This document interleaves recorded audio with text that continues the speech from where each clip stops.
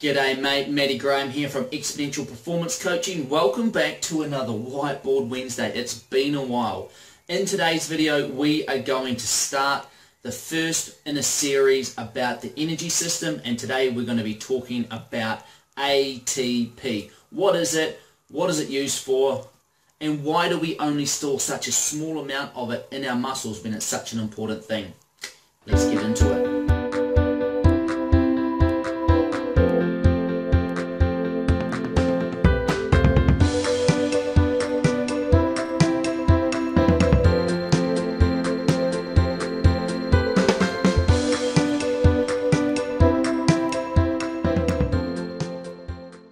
G'day mate, Matty Graham here from Exponential Performance Coaching. Welcome back to another Whiteboard Wednesday. It has been a few years since we last did our Whiteboard Wednesday. I'm in my new office now in our new house after a couple of years of getting things established, but we're back in the game, so to speak. Today I want to kick off a bit of a series around energy systems. We've talked about it on the Exponential Performance podcast recently, and I want to dig into it a little bit deeper here with the whiteboard. Today we're going to start off with a bit of an introduction around the energy systems, specifically digging into ATP a little bit more and getting a bit of a handle on that before we dive into our three different energy systems. So ATP is the currency, if you like, that our energy systems trade in. Now, ATP is not consumed. You don't eat ATP. What we do is we eat food, and then the macronutrients are broken down, and it's up to our energy systems within our body to then produce ATP. And we're going to dig into that now. So ATP, it stands for Adenosine Triphosphate. This is the molecular makeup in a nutshell of ATP. Basically, we've got an adenine, a ribose. Those two molecules there are what we call the adenosine part of our makeup here. And then we have three phosphate molecules joined onto the end of it there, and that's where we get our triphosphate part of it. So adenosine for the A, tri for the T, phosphate, because there's three phosphates there.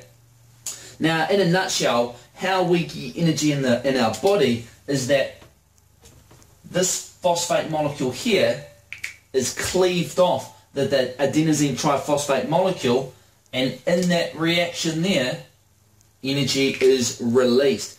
And that energy is used for every single movement action in our body. This includes glandular secretion, so the secretion of anything in our body uses ATP, uses energy.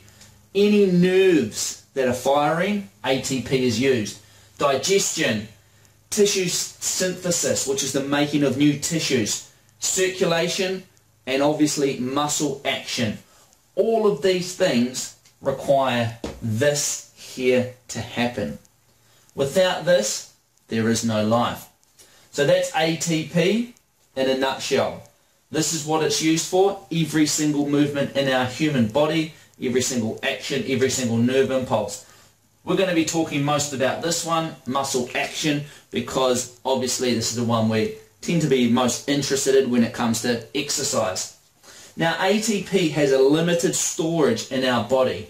We only have actually about 2 to 3 seconds of ATP stored in the muscle, and the primary reason behind this is because ATP is actually really, really heavy. Seems strange, but it actually is.